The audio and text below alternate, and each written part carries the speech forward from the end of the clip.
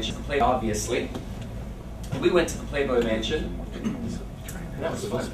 The reason why I wanted to take the time to break down the structure and to tell you about the patterns of interaction is because you guys, I'm sure, have tons of stories to tell me, certain things that happened and took place, that if you just threw me stories of like, what happened here, what happened here, I want to build a structure around those stories.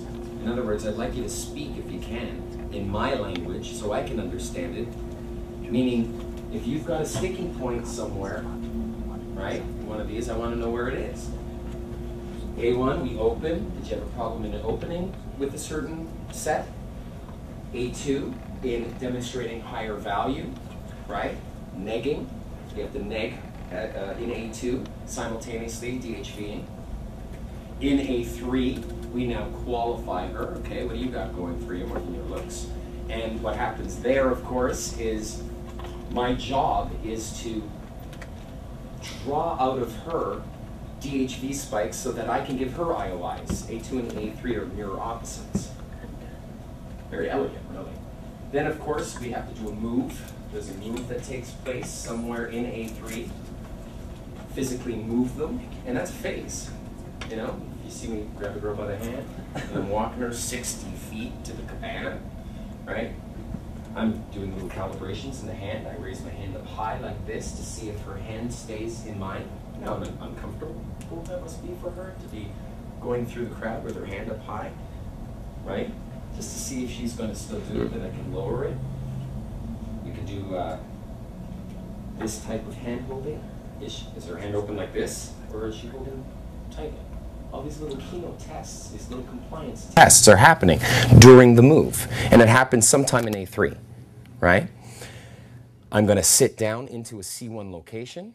You've seen me do that. And then, of course, from C1 to C2, you're either going to bounce, or you're going to, which means to go from one location to the next, or you're going to time bridge. And you're going to bridge the time you're apart so you can be together again. And that usually means getting a phone number. And also, there are two sides to every time bridge. Not only a phone number, you will get together sometime, but the other side as well, why you're getting together.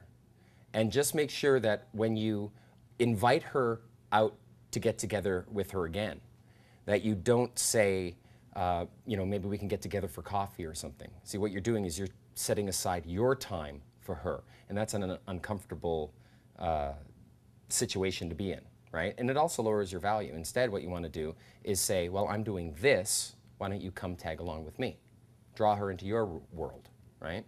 And if she can't do it, you can offer a couple. Well, you know, either on Wednesday, I'm getting together with some friends of mine over at the Standard. It's industry night, so my friends and I are going to party there. Or on Thursday, I'm heading over to the Magic Castle.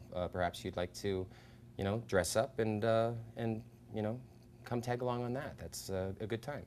So you give them a couple options. But those are things you're doing anyway, with or without her. That's a good time bridge, right? So we don't really have to talk about anything further today, right?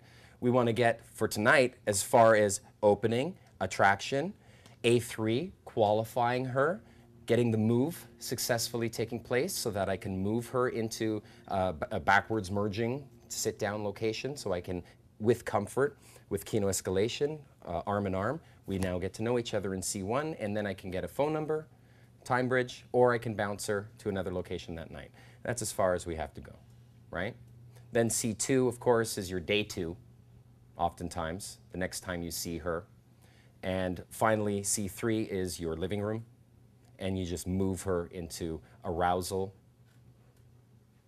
Then last-minute resistance issues will take place, and ultimately sex.